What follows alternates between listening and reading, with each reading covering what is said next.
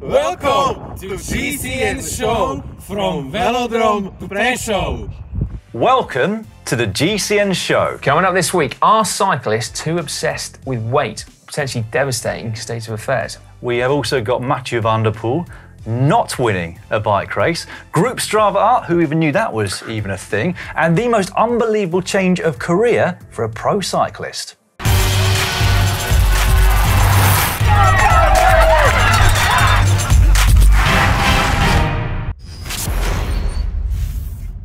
This week, in the world of cycling, we learned that not all pro cyclists are puny, weak, and the last person you'd want on your side in a fist fight. No, one has just taken the leap from the peloton to, wait for it, cage fighting. Yes, honestly, Elizabeth Rodriguez of Mexico is, according to my Mixed Martial Arts News, one of my favourites, Dan, now one fight in to what looks to be a promising career. I was thinking maybe we should send the article the way of Nasser Bouhanni. We'd be well up for that. That is a very good point. We also learned this week that you can now own a Colnago that is probably the fastest, lightest bike in the world, but unfortunately you can't ride it or even touch it. No, so Colnago have just launched a C64 NFT, which I confess I hadn't got a clue. You had to look it up. I did, yeah. So apparently, this is a one-of-a-kind artwork that uses blockchain technology. Anyway, you can own it. You can bid on it now. I think the reserve price is just under $8,000. That made it sound like I didn't have to look it up. I did. And now one rider who pushed the limits of a real-life Colnago at the weekend was Fernando Gaviria on stage 2 of the Giro d'Italia. He had a rather unfortunate miscommunication with a teammate, would you believe, and somehow kept it upright after leaning against the barriers at about 70 kilometers per hour. Yeah. Do you reckon he just got his left and his right mixed up?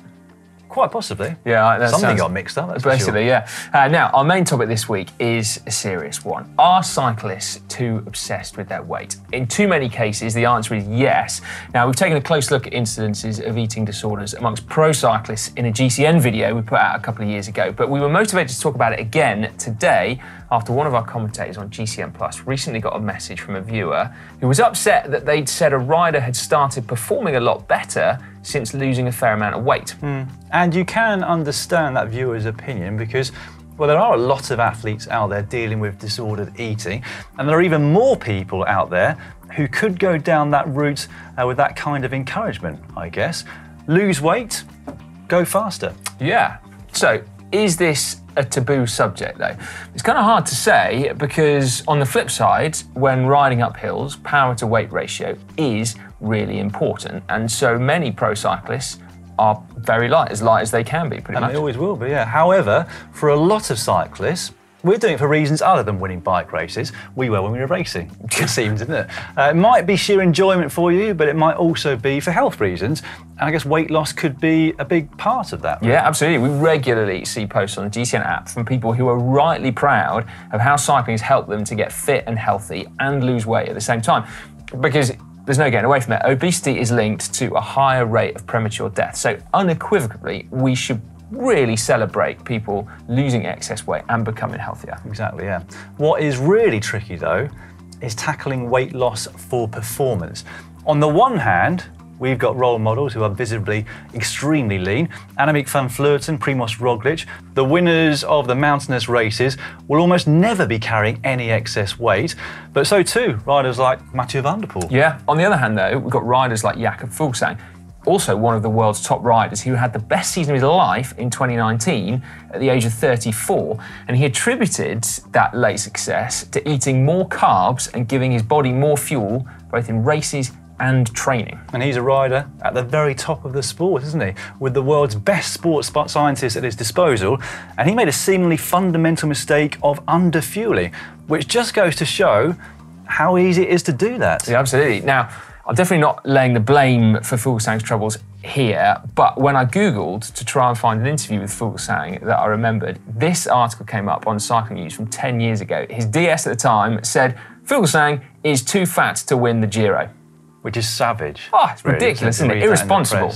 Particularly savage, in fact, given what Fuglsang is capable of doing in races like your Lombardia and Liège-Bastogne-Liège. He's won monuments, for goodness sake. What does a Grand Tour really matter after them? Exactly. So I think there's a real lesson for us all in Fuglsang's career. Why do so many of us want to be climbers? Why do so many of us train to win Grand Tours? And I say that as an ex-pro who did exactly that. And I didn't even race one, and I clearly didn't ever have the attributes to win one, but that was what I focused on. Instead, focusing on the attributes you do have and realising that there are many different ways to be a good cyclist is the way to go, we think. Yep. Are you tall? Yes. Or stocky and muscular? No. Get fast on the flat if you are, though, or on punchy climbs. Who wouldn't want to be Mark Cavendish or Wout van Aert or Anna van der Breggen? Yeah, I think for most of us, being a Filippo Ganna or a Claude Diamond would be much more fun than being a climber, wouldn't it? True. And I also think it's worth mentioning Zwift here, okay? Because it's now the only time when I have to weigh myself these days to get an official weight for a Zwift race. And although I don't really like doing that, the fact is Zwift Power will tell you that people can be successful on Zwift at any different weight. So it kind of doesn't really matter too much there either, and there's certainly races to suit all body types. Yeah. Now, if we're honest here, it isn't about performance, though. Feeling good about your body has an aesthetic component too, and the ideal cycling physique tends to be one of ripped leg muscles and chiseled cheekbones, which I've come to learn is really more about genetics than diet. Yeah, I got a bit of personal experience here. We regularly joke about my ankles, don't we? But 10 or 15 years ago, I did used to feel quite sensitive about it. I wasn't ever super ripped. I could never get super ripped. And I felt like I had fat ankles. So what did you do about that? Well, they didn't get any thinner, clearly. I had fat ankle role models. I used to scour pro cycling magazines for pictures of riders who had bigger legs. And I also, and we joked about this last week, I paid attention to my shoes and my socks, because I found that some shoes and socks gave me better morale than others. It made me feel better about my legs when I looked down. So there we go. I would recommend investing in cycling shoes that make you feel happy. I also used to look for role models. Skinny, lanky, Did you? tall role models, yeah, because that's my natural build. My whole family's like that. Anyway, so is cycling too obsessed with weight? No. Healthy weight loss is a fantastic byproduct of cycling for many people out there, and it's something to be proud of, we think. Can cyclists become too obsessed with weight, though? Yes. Our recommendation, though, is to just try and concentrate not on being light, but on being fast, going fast, training to be strong, training to be powerful, training to be fast, and then your body weight will just take care of itself. For further reading or viewing, I'd actually recommend checking out the article on Cycling Weekly, which is written by Joe Laverick, where he goes into much more detail, and also a video Si made on this subject. We mentioned it a little while ago. Ben King, Grand Tour stage winner, he was really frank, wasn't he, about his battles with disordered eating as a teenager. And we also spoke to a top sports dietitian who specialises in disordered eating, Renee McGregor. Right, let us know what you think as well. Is cycling too obsessed with weight? And also, we'd be really interested in how you think that we, GCN, should deal with this subject in the future. Is it okay for us to talk about weight loss, particularly in performance terms, or should we be a little bit more careful? GCN Inspiration now, 3 prizes available. We're about to award them to our favourite 3 photos that were uploaded to the GCN app last week. So if you want to get involved, all you need to do is upload your best and most inspirational cycling photos to the app, or they can be videos. They can. Well, one this week is a video, Dan. Third place, though, is this cracking photograph winning a plant-based cyclist book, which are now back in stock. I saw on Instagram the other day. Anyway, this one sent in by Luke Meiser. My son making his way down Highway 39 after we climbed 2,100 metres to Crystal Lake. What an epic day. And that does indeed look like an epic day. It's certainly an epic photo, isn't it? That's fantastic. I haven't ridden roads like that for ages. I haven't been abroad in over a year. Yeah, kind of want to fly abroad again, but it doesn't look like it's going to happen anytime soon. But very inspirational indeed. Well done to you. Second place this week will get themselves a GCN Cyclist bundle. This one came in from Pell Rides. Literally a breathtaking pass in Switzerland. 10 kilometres long, 4.3% average. Great preparation for the high alpine passes once the snow has melted here. That is cool, isn't it? I like that very much. The winner this week, though, winning a GCN Pink Elite bottle and also an Italia t-shirt and a Core Blue sweatshirt is Light Burn Photo with this one. Took an extra 20-kilometre loop to get to work, but the sunrise view was worth it. Wow. That is incredible, isn't it? What is even more incredible is that anyone who's been to Lanzarote in Spain and ridden that very famous road will know that quite often that's a horrible road to ride. And so the fact that this photo makes me want to be there is remarkable. It's a bit like taking a picture of a rainy British road at 7:30 in the morning and making me want to ride there too. I'm going to hazard a guess and say that Lightburn Photo might be a professional photographer, judging by the name and judging by that photo. I thought you said we had a video this week. Yeah, we did. There was a middle one. Oh, of course, yeah. So I've got a still image here on my laptop, so I'll look at that later on. It's a great still image on its own, actually. It's great. It's weird that the block capital saying video underneath it I just look at the photos and the names, so I ignore the rest of what you write, generally. Anyway, don't forget to get involved ready for next week's show. Just submit your photos or videos in block capitals onto the GCN app. It's now time for Cycling Shorts. Cycling Shorts now, and we will start with the news that two of cycling's biggest stars couldn't convert their scintillating road form to mountain biking. Yeah. Bit harsh perhaps though, Si. Wow. Tom Pidcock and Mathieu Van der Poel finished 5th and 7th respectively at the first round of the Cross Country World Cup in Germany at the weekend, and Pidcock came from the 11th row in about 1,000th position, and to do so was really quite impressive and almost unprecedented, I think I've got to say.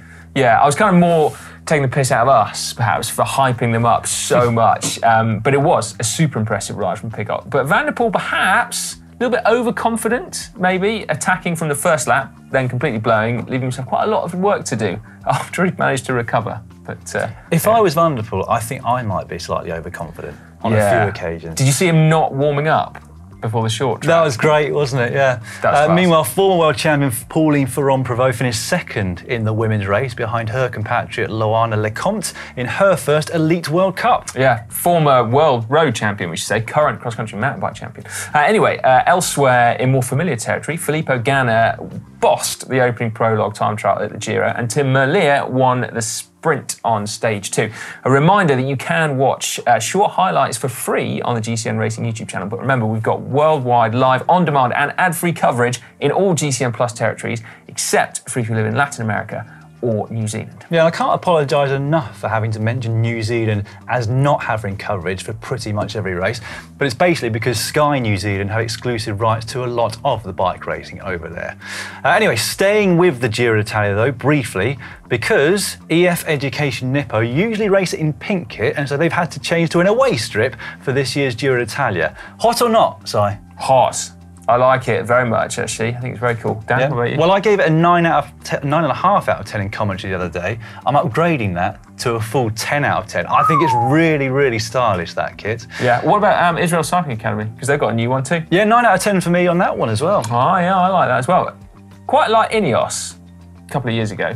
Yeah, similar colour, isn't it? It is. Anyway, we are digressing now. We are, yeah. But sticking with that same team, EF Education Nippo, we are being given an exclusive insight into the recovery scores of a couple of their riders. That will come courtesy of Whoop, and we'll be using it to add a bit of extra context to our racing analysis over the 3 weeks. Yeah, so recovery scores and Whoop data generally is, for those that don't know, generated by a wearable device which records a whole bunch of things, and then the Whoop app crunches the data and gives you some fantastic metrics like how much daily strain you've been under, how well you slept, perhaps most interestingly, how well recovered you are, and it's frighteningly accurate, isn't it? Yeah, expect to see graphs that go like this as the Giro progresses. Although actually recovery stats I think were a little skewed by stress on the opening day by the looks of it.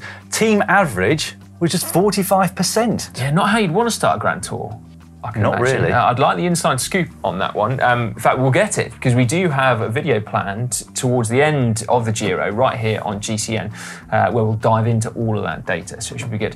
One last bit of racing news before we move on to other topics. Africa has just been awarded the 2025 Road Cycling World Championships. First time for the continent to host it. Not sure which country yet, but it seems like it might be Rwanda. Well, hopefully it will be, given what we saw in our highlights of that very race last week, because those cobbles around Kigali, the capital, and the Mura Kigali They'd be quite amazing, seeing the world's best riders around there with all of the fans. Yeah, that is awesome, isn't it? Right, moving on. Ru Wikraman Singh has reached out and provided the following details on the world's largest group Strava art plans, which is to be a bike ride spelling out "Refugees Welcome" in giant letters across the bottom of the UK. Yeah, it's being run in collaboration with Thighs of Steel, which sounds exciting in itself, doesn't it?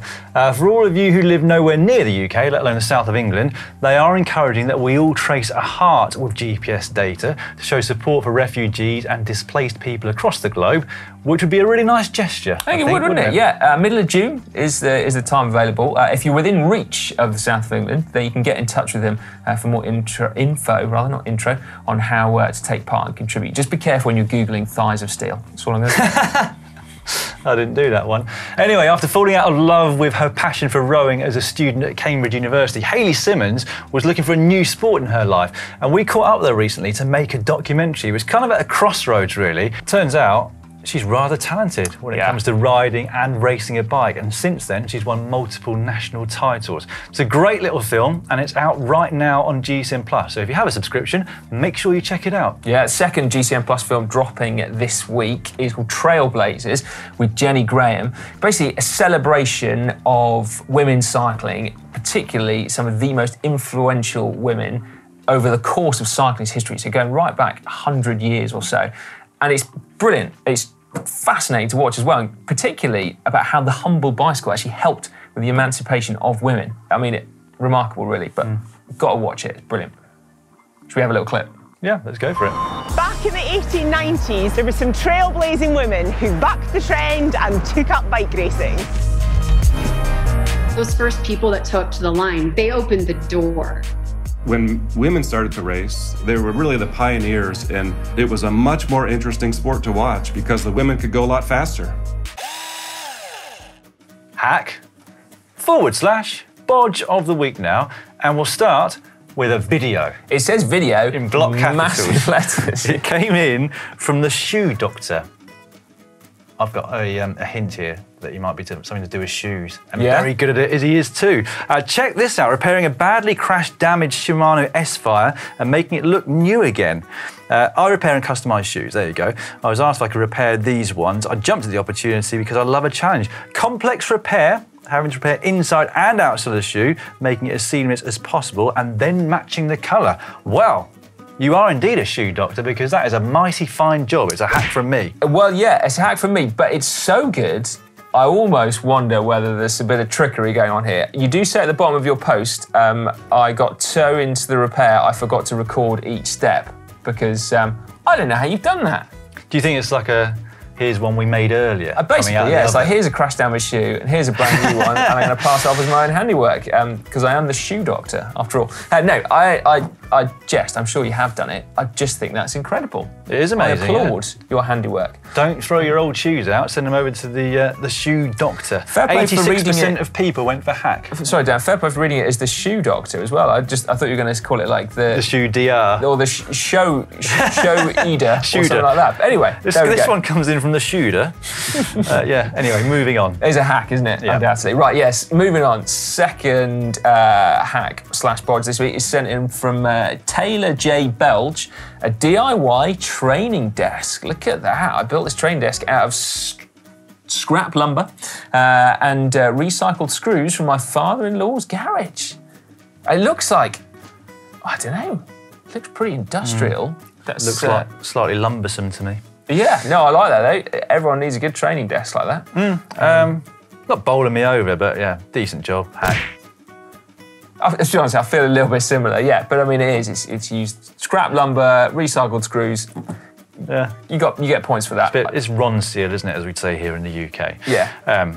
Even though it doesn't say anything, so that doesn't really work either. Anyway, 64% of people went with hack for that one. I'll go hack as well. Yeah, it's definitely not a bodge, is it? No, it's not. It can't be a bodge. Moving on to this one from Evan Brom. A quick release stem for next to wall storage. I needed to store my bike in my office near the wall, so I made a quick release turning stem. Oh my God.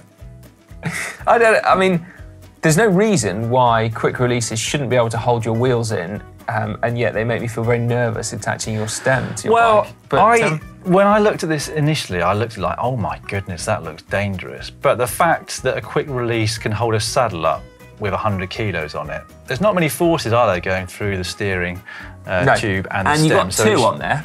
Yeah, so you should be safe. So in that, for that reason, I'm going to say hack. Yeah, no, I'm going to say hack as well. I'm going to get over my initial fear. Do you know what's weird though? It's because I just kind of use through axles all the time now. I do like double and triple check my quick releases on my wheels when I ride my quick releases. Yeah. Because I feel a bit worried about them these days. Weird, isn't it? Well, 62% of people said that was a bodge. Didn't think it through as well as we did.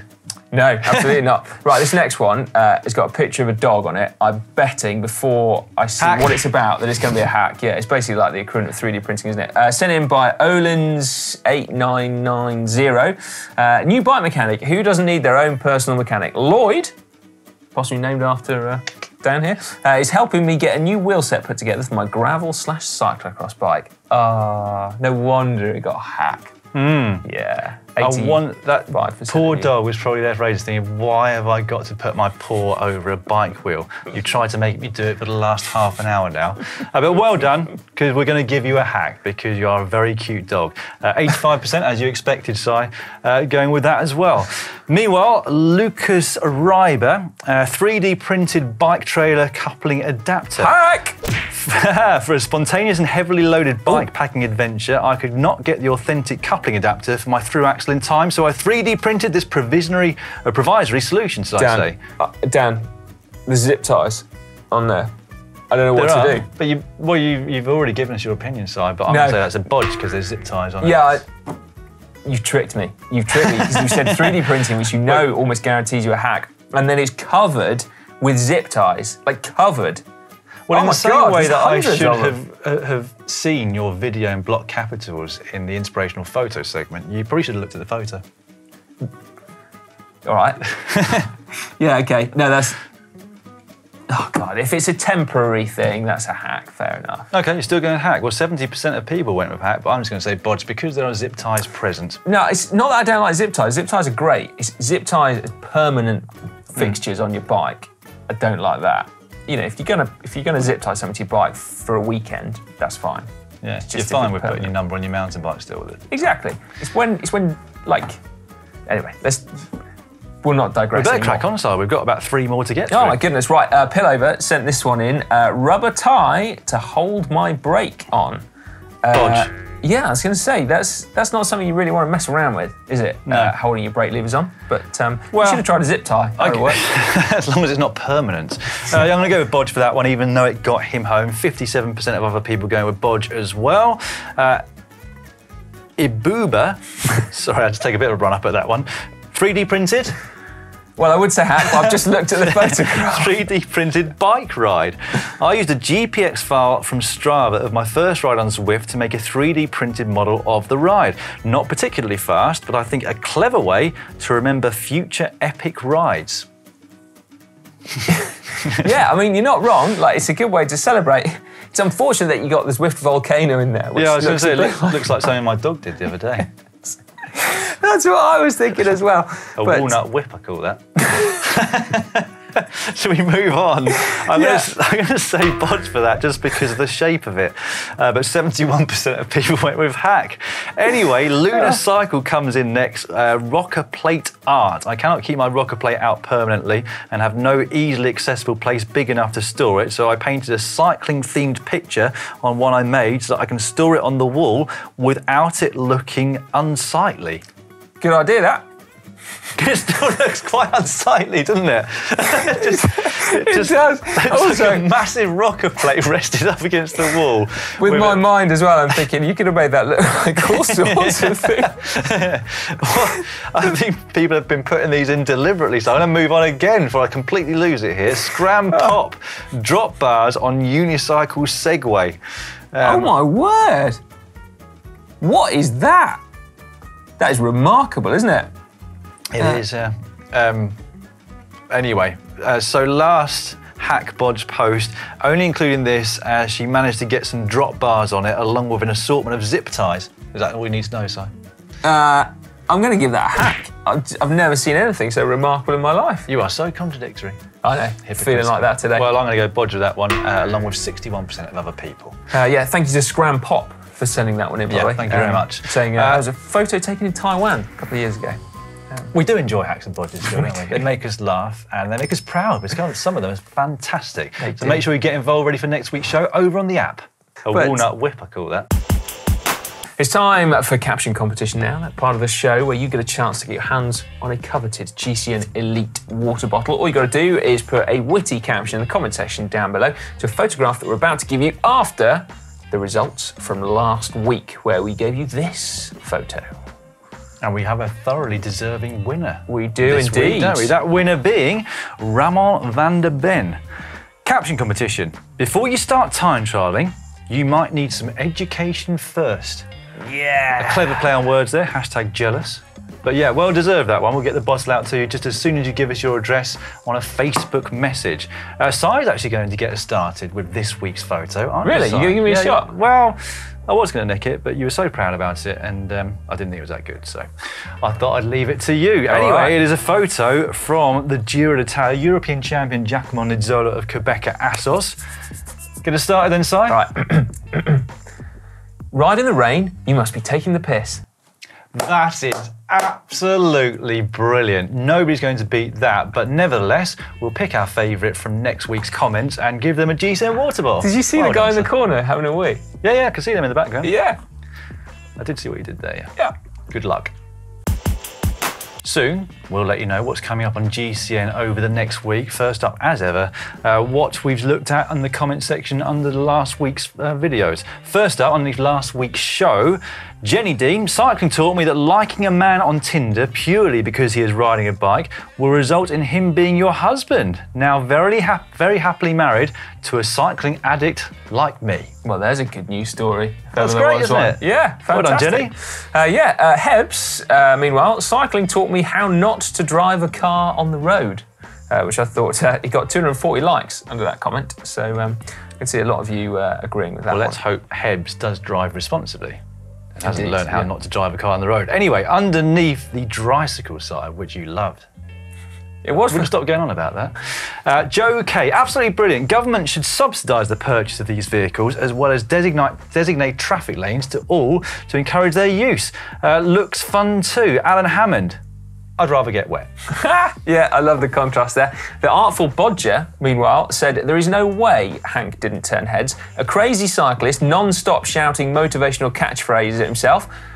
And yeah, that is a good point. You would have thought on that basis that Hank probably would get a lot of looks and people would probably sort of step away from him as well. And then Dan, this next one from Fletcher Chambers, I had to pick this one.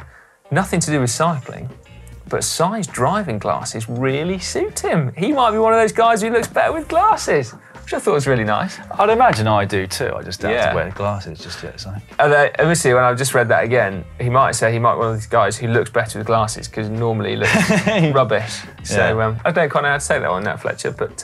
we were so pleased when he put that comment in as well. He started to think about it now. The cogs are whirring in his head. Was it a compliment or not? Yeah. Anyway, underneath Shimano's seismic shift, Chris Drury, we've come to Suffolk. Sorry to hear that. Hope you've both recovered, is what he finishes that off with. Larison Johnson, GCN, look at all the history. Me, I've written all these systems. Are you calling me old? Yeah.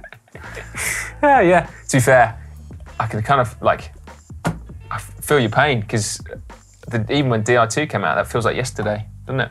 It does. It does, yeah. And then finally, Nat Tilano. Great vid, guys. Informative and fascinating. A great tribute to Shimano. Only a channel like GCN could pull this off. Well, thanks very much. It's not like us, actually, is it, to read out such a positive comment about our content? No. Mainly because there aren't many. Well, that's right. We found this one before we put it in. Absolutely, yeah. Yeah, but if you want to comment on glasses, for example, we'll happily put But please be slightly clearer as to whether it is a true compliment or not. Yes. Don't leave Si guessing. Exactly, anyway, coming up on the channel over the next week, on Wednesday, we show you how to ride in a pace line, basically sort of a chain gang that you see in a breakaway in a pro race. On Thursday, we've got the latest tech show, and I think Ollie's been looking at some custom tech and paint jobs from the Giro d'Italia. On Friday, ride more, eat more. We're basically having a look at what you'd eat on your recovery days when you're off the bike or just doing a an easy ride. That's right. Saturday, we revisit an ever-popular topic, clipless pedals versus flat pedals. And then on Sunday, we've got a bit slightly different one, the domestique challenge. Just how much water could a domestique theoretically carry at the Giro d'Italia? So, predictably perhaps, Hank is going to do that one. But Connor as well, because he's got, well, longer back, basically, so perhaps he'd be able to carry more water. You need to get a big jersey, try and beat the world record. That's never going to happen for the pros anymore with their aerodynamic kit, is it? There was a record for a number of bidons at a Grand Tour at some point. Was there? There was, yeah. Anyway, talking of Grand Tours, really? Please, yeah, there was. Probably unofficial. But talking of Grand Tours, how many was it? Oh, I don't know. Sorry, is that what you were asking me? Well, I'm just intrigued by this world record. Well, look it up whilst I give a promo of the Giro d'Italia. Almost feel like apologising for promoting our coverage so much, but please understand this is a massive investment for us, and we just hope that it's a success and that we get to give it to more of you in the future. We've got live coverage every single day. It is completely ad-free. As I said, there are territory restrictions, all GCN Plus territories except for New Zealand and Latin America. And if you can't catch it live, it's on demand. There's long highlights, there's short highlights. All of them are available in 7 different languages, so you can just pick and choose. And there's a whole heap of other content as well. Pre and post race shows with Orla Chenery presenting, Brad Wiggins, Brian Smith, Magnus Baxter, Hannah Walker, Sherry Pridham, and many more guests on that. So please tune in. GCN Plus subscription is still available. You can do it for a year, or you can do it for a month. I confess, I didn't really hear much of what you were saying, Dan, but I have found, not the answer, there's no record on the internet of that particular fact. But Adam Hansen apparently took 11 bottles in less than 30 seconds, according to a video on Lotto Soudal's YouTube channel. Not the answer I was looking for. Maybe check that one out, guys. Searching. Yeah. Right, I think that pretty much brings us to the end of the GCN show for another week, doesn't it? It does. It means that we'll pretty much be guaranteed a world record this time next week, won't we? Courtesy of Hank or Connor. Yes, I'd imagine so. We just need to find out what that record is, but I'm sure that Hank can beat it. Mind you, he's got... packing quite a lot of pecs and abs into his jersey these days. I think that might hobble him. I think Connor probably stands a better chance, doesn't he, really? Let's face it. Right, thank you very much for joining us today, and well, we'll see you next week. Will do. See you later.